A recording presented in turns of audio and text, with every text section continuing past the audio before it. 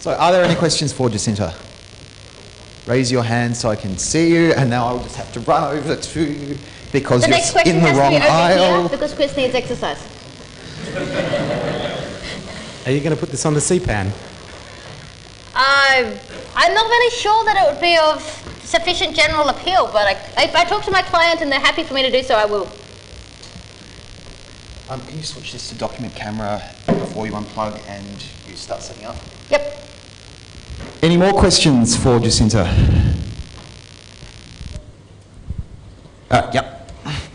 Oh, in the middle? Not a problem. Two related questions. Yes. Firstly, why didn't you look up by the start of the line rather than iterating over the types? Because it looks as though it's structured so there's a unique string at the start of each line that tells you how the rest of the line should be parsed. You don't necessarily need to know the rest of the structure. Oh, you would so love to believe that, wouldn't you? The very first record I had a repeating token every hand-wavy number of lines, records that indicated where we were up to that still started with its own, the same code all the way down. And many of those blocks in between were conditional or optional. So you could go from this is a marker for we're starting the third kind of block to this is a marker for we're starting the 10th type of block, like that. And it was... Right, so the data's broken. The data was challenging, shall we say. Right. Second... Your related question, did you have one? So I'll let you ask that later on. Unfortunately, we really are running tight on time. So everybody please thank Jacinta for her talk. Now there's been a bunch of people waiting patiently at the back of the room trying to find seats. So if people who are already seated, if you could sort of defrag yourselves, leave some space in the aisles for people to sit down easily, that would be awesome. I don't have anywhere to put that. Put it on your belt, right there. You're going to have to put it on yourself somewhere. Wait a minute. Just see if you can get it on your belt there. It's not really a belt. So our next talk... Okay, so our next talk is being presented by Katie Miller and Steve Dalton. Katie's a software engineer at Red Hat who used to work as a journalist and loves functional programming. And Steve I have often described as the Gold Coast tech community. They're going to be talking about doing interesting functional programming things in languages that are interesting but aren't functional. So could you please welcome Katie Miller and Steve Dalton.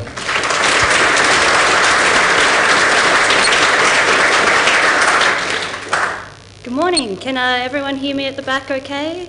Yes? All good? So, yeah, I'm Katie and this is Steve, as you can probably guess, and today we're going to talk about principles of functional programming. Who learnt about functional programming in, say, uni or TAFE and hasn't really looked at it since? Yeah, a lot of the room. And who had like a really crazy professor who was really into functional programming, Haskell list, maybe had a Unix beard? Yeah, a fair bit of the room. There seems to be one on every campus. Well, what we want to try to show today is that that professor was actually trying to teach you something that's useful, something that's relevant to your everyday coding. Functional programming is often presented in a way that makes it seem highly academic and perhaps inaccessible. Our aim today is to explain a few concepts in simple terms using popular programming languages that aren't generally considered functional.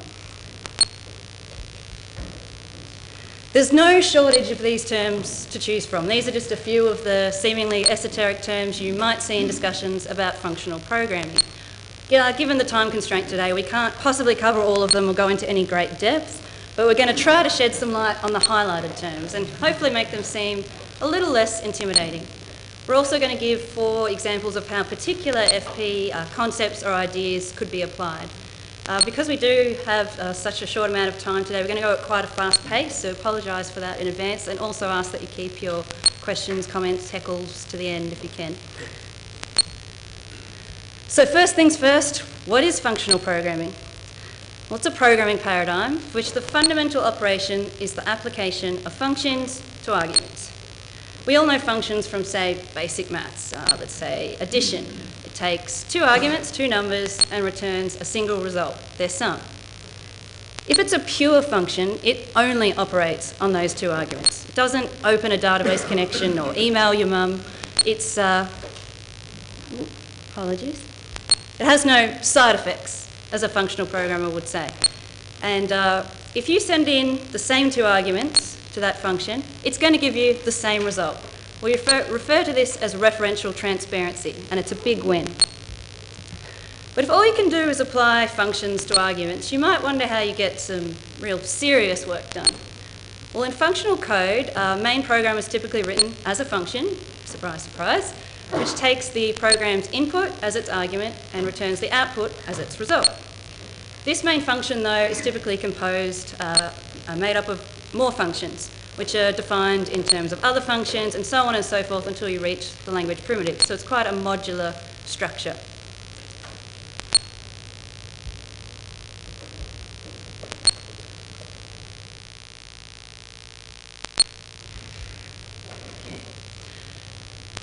So there's typically no variables in this way of operating. You just have values that are passed around. And as opposed to imperative programming, you typically don't tell the computer what to do as such. You tell it what stuff is. What is addition? What does it mean to do addition? And it calculates your final result. In order to program this way, though, you need functions that are first class. And that just means that functions are values, like the number 8 or the character A, and they can be passed to functions as arguments and returned as a result. And functions that take other functions as arguments or return them are referred to as higher order functions. So that's a very brief overview of what FP is. You may wonder, is this stuff really becoming more popular? Well, here's a list of some of the languages that people typically associate with FP and their GitHub rankings. Clearly, FP isn't the dominant programming paradigm, but it's not doing too badly. There's a swag of languages supporting functional way of programming that have emerged in the past 10 years or so, and there's also been a lot of functional features that have been added to languages. According to O'Reilly, there's been a rise in the number of FP language book sales, and there's also been a lot of high-profile companies coming out and talking about their use of FP, such as Yahoo, Facebook, and Twitter. So what are the benefits of functional programming? Well, firstly, due to something called referential transparency that Katie talked about before, we can do equational reasoning of our code. This allows us to understand the program behavior better. It's a lot like maths. That's the best way I can really describe it. And a lot of people say programming is like maths and maths is like programming, so that's the way I think of it anyway. It removes side effects and aids concurrent programming, so there's basically a lot less places where bugs can happen as well. And modularity and functional composition aids code reuse. So I'll give you a quick example here. This is not in any particular language, but we have a to-up and a trim, and we can compose those together into a function and then call that together. In Haskell, that would be a dot. I've just kind of written it that way just to be a bit more accessible to you. We believe programs are more succinct in functional programs, sometimes debatable. And finally, automatic test generation. So we have tools like Scala Check and Quick Check, which is something you might know. Those have been ported to almost every language in some way. Often a lot easier to do in functional programming though. And finally, this is, I think, one of the best reasons is something that Simon Peyton-Jones said. But yeah, it will just make you a better programmer in general. He was talking about Java programmers, but you could really replace Java with anything there. And we found, we did a study group together, and it just rewires your brain, thinks about programming in a different way. So one of the first things we're going to example is immutability. So why would you be interested in immutability? Why would you use immutable? So firstly, it protects your code from misuse. So one of the examples some people might think of if you're in the Java world is the string class. So string is immutable in Java, and a lot of people wondered why that was. But as a result, when you look back on that now, it's quite hard to do bad things with string because it's immutable, and we like that. Also, unchanged parts of structures can be shared, so it's not quite as wasteful as you might think. but he can allow you to share objects within multiple threads quite easily without having to worry about all those weird side effect problems. It encourages us not to throw away potentially useful data. So the example a lot of people give is the shopping cart. You put something in the shopping cart, they might take it out, and then they may not continue with that item. But the fact that item was in the shopping cart is useful data, and it might not be great that you throw that away.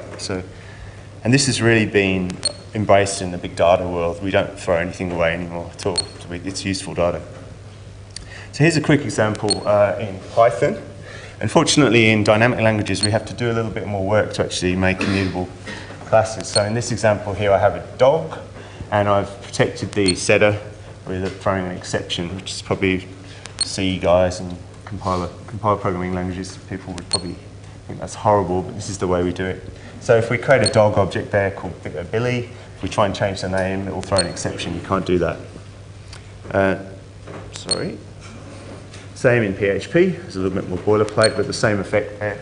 We have the setter with an exception, and you can't change the name once it's been created. And this is a slightly more useful example. In PHP, they have a datetime object, and that is actually a mutable, datetime class. That's a mutable class, and actually causes a lot of bugs, and it's a bit of a pain, apparently. So someone wrote a immutable datetime, and they've protected the setter again, you can see there, and the add methods, they've got the clone in there. So when we do an add, we actually create a copy and actually return the copy. So we don't actually change the original object. The next concepts we're going to look at are lambdas and closures. For anyone unfamiliar with the branding on the sheets behind there, that's the lowercase Greek letter lambda. So lambda expressions are functions that don't have a name, or in other words, anonymous functions. In addition to the languages typically used for FP, you'll find them in languages including JavaScript, Perl, PHP and Ruby. They're convenient in languages with higher order functions because they enable you to plug in your function definition straight into the function or method call. A closure is a function that may access variables that are defined outside it, and it consists of both the function, which may or may not have been defined with a lambda expression, and its referencing environment, which you can think of as a table to keep tabs on its non-local variables. So a closure is actually produced at runtime when your function is evaluated and any non-local or free variables it accesses are bound to variables from the surrounding scope. And again, in addition to your typical FP languages, it has quite a bit of support in languages including JavaScript, Python, PHP. Java, unfortunately, doesn't have support currently for first-class functions at all, but you can simulate them using function objects, and lambda expressions are coming in Java 8. So I'm going to give an example to show how closures can be useful with real-world code from a Java 7 project, because it's among the ugliest, messiest languages to use for this. So it's only going to be simpler and more elegant in other languages you may use. So what we've got here is, as I said, an extract from a real-world class, although I've changed the identifiers. And here we have just 3 methods, and this is doing REST API calls, although that's not really important for this example. 3 methods, but in the original class there are actually 26 methods like this. And I say like this because if you can have a look at you see a pretty clear pattern here. In fact, there are 5 lines of code that are exactly the same in each one of these methods. The only real line that differs a lot is the one that starts with create REST client in each method. So that one's a bit different. That's what's doing the real work with the method. So this doesn't follow the dry or don't repeat yourself principle very well, as Jacinta was talking about earlier. How can we make it better? We could use function objects. So to do that, we define a single method interface, which is caller up the top there. And then we refactor and move all that duplicated code out into a method, which is doCall there. That's one of our function objects, caller. So we've got that same try-catch scaffolding that was repeated before, and now instead of that one real line of work, we're calling the single method on our interface, so restcaller.call there. And this means we can now refactor those other methods to look like this. So now we're just calling doCall, and we're using anonymous inner classes to create an instance of caller, and then just feeding in that one line of work. So I think this is better. This is definitely more maintainable if we have to change something and say how we handle exceptions. Now at least we only have to change it in one place rather than 26. However, you may have noticed that we haven't actually saved any lines of code. The methods are exactly the same length as what they were before, so it's more maintainable but just as ugly.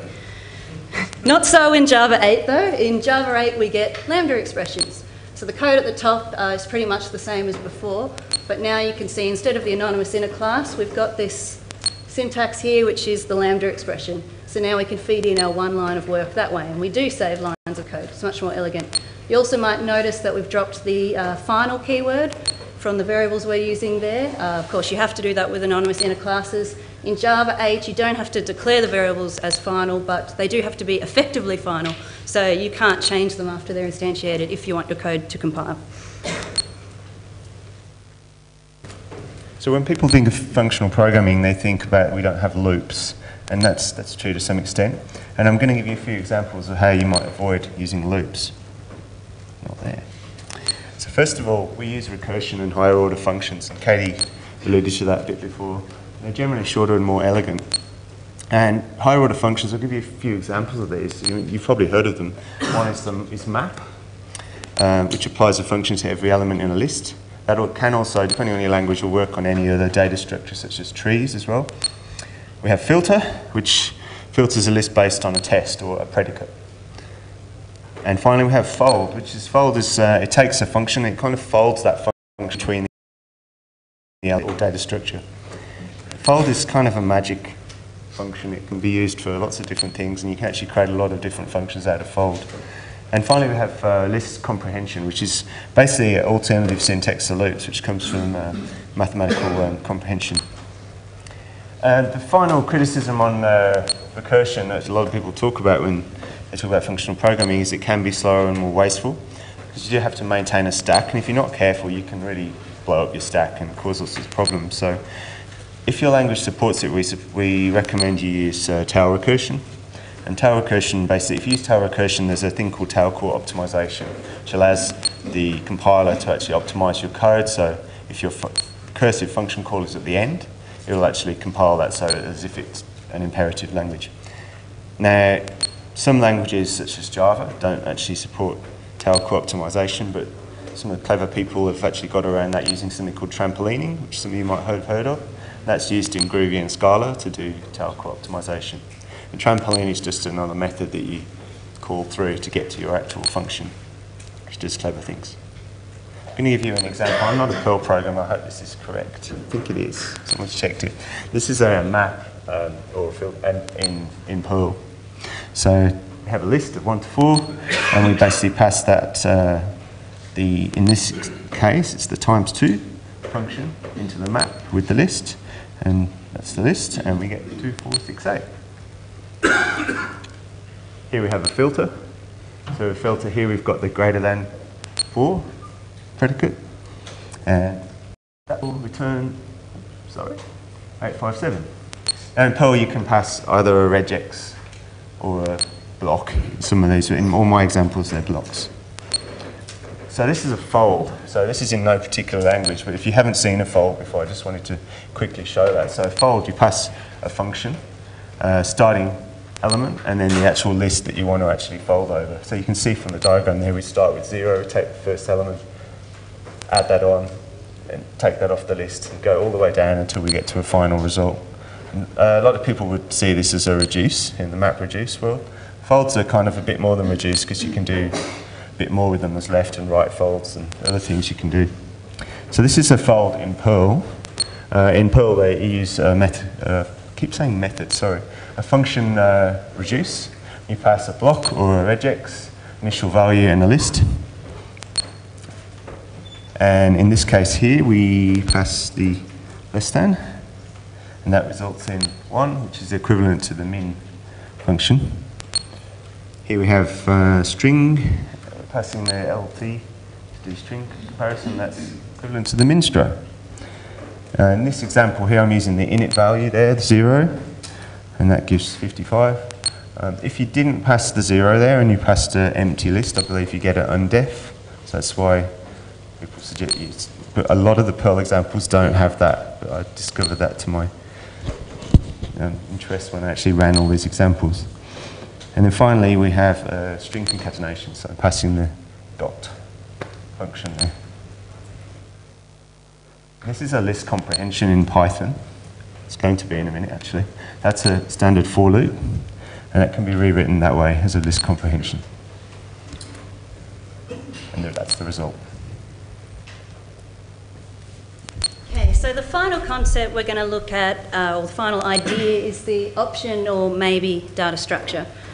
Now, although this is a data structure or a type rather than a functional language feature per se, it is typically found in functional languages, and it's a useful concept to know.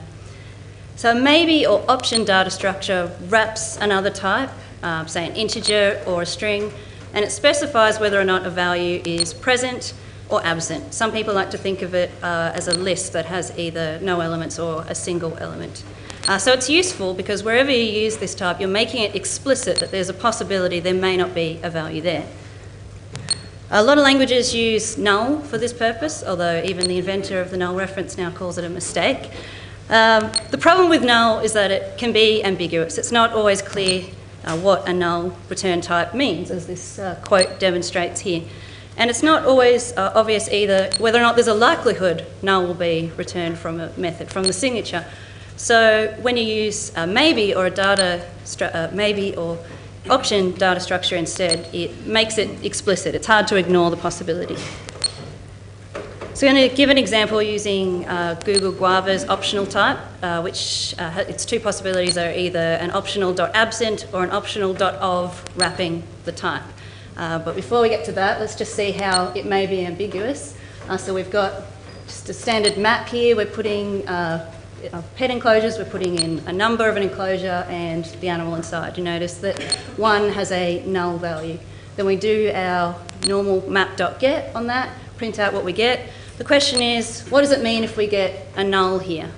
Well, we don't know, it's ambiguous. It could mean that we've fed in an enclosure number that wasn't in our map, or it could mean that, like 103, the value was null. There's no way to tell with map.get. So how can we make this more explicit using optional? Well, there's lots of ways you could model it depending on what your aim is, but here I've created a little utility method that returns an optional of optional. So that's representing the two ways we can fail. The first optional, we could fail because the key may not be in the map. The second, because the value may be null. And the way that we're able to distinguish, map does provide a method that allows you to distinguish that contains key. So if it doesn't contain the key, we return an optional.absent.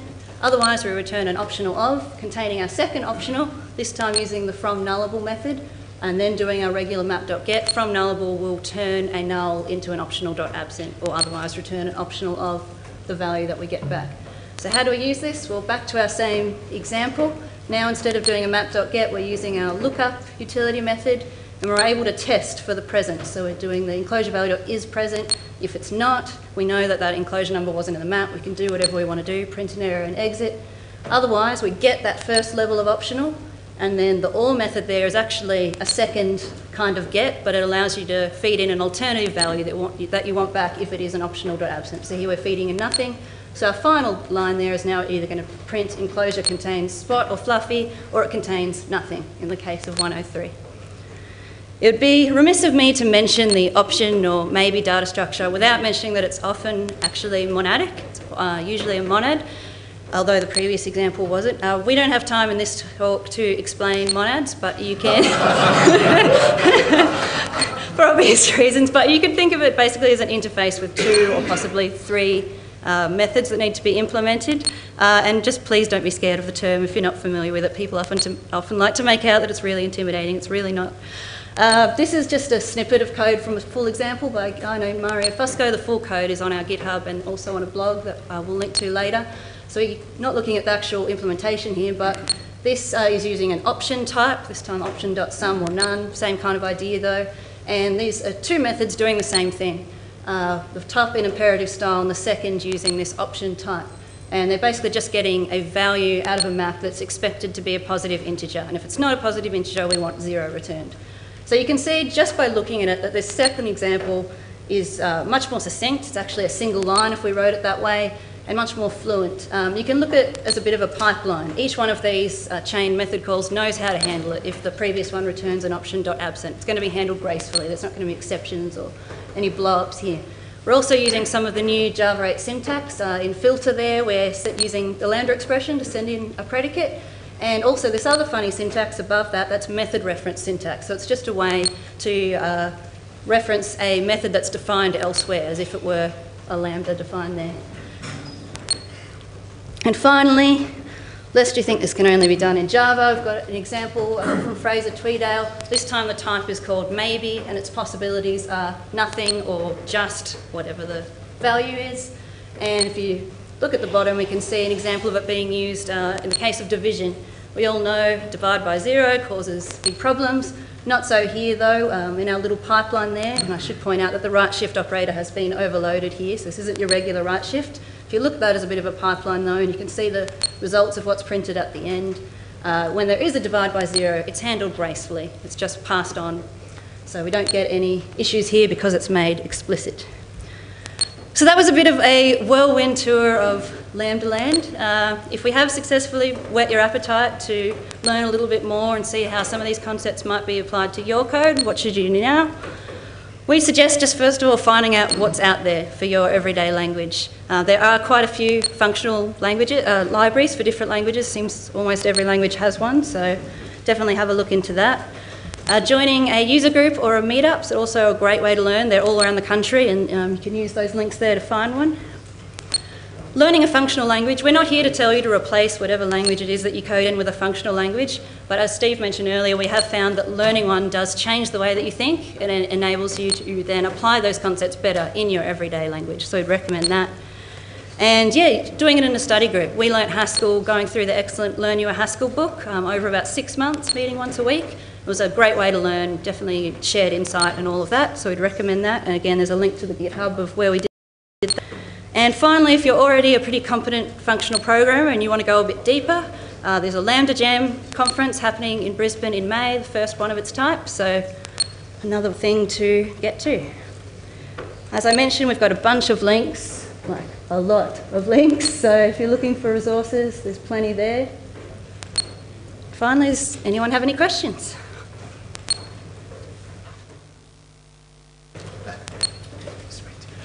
So the AV people tell me that they're working on the annoying beeping sound.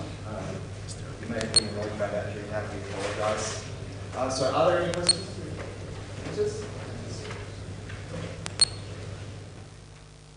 How does one go? Sorry. Oh, no, it's not. That would be a good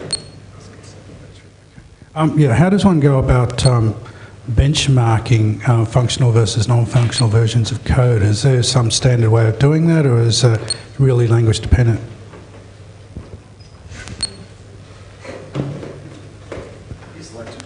Yeah, okay, cool. Do you mean in terms of efficiency or lines of code, or what sort of benchmarks? Anything?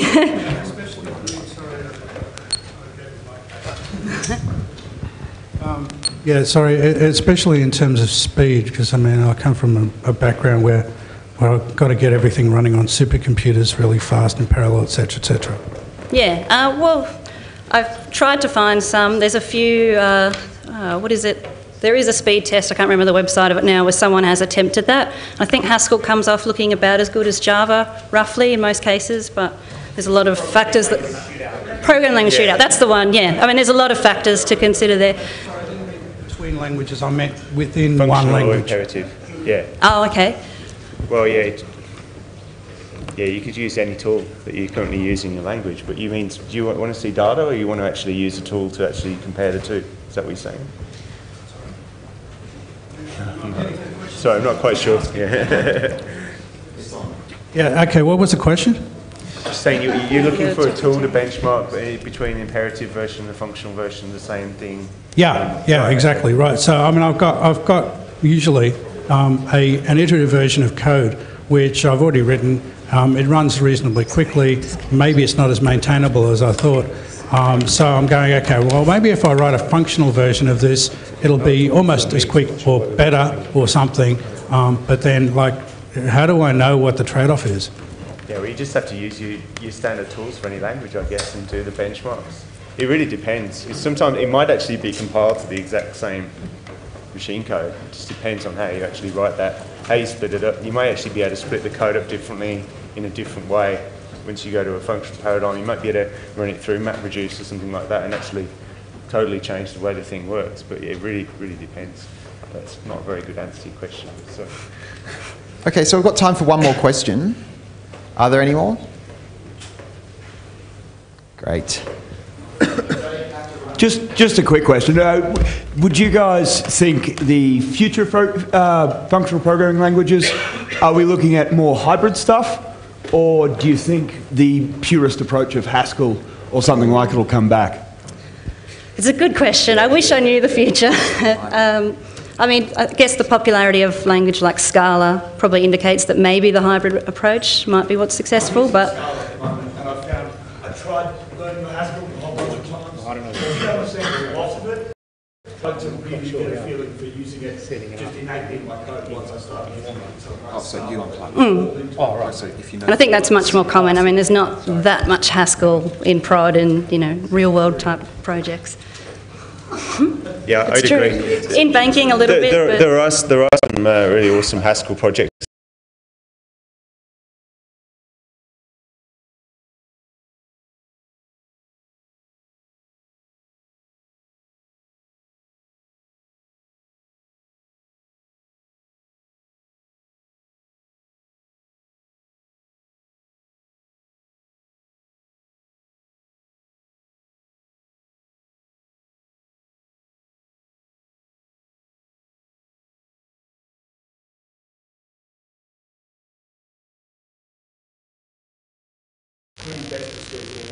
Yeah.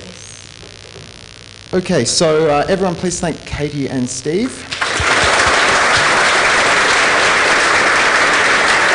So we're going to take a few minutes.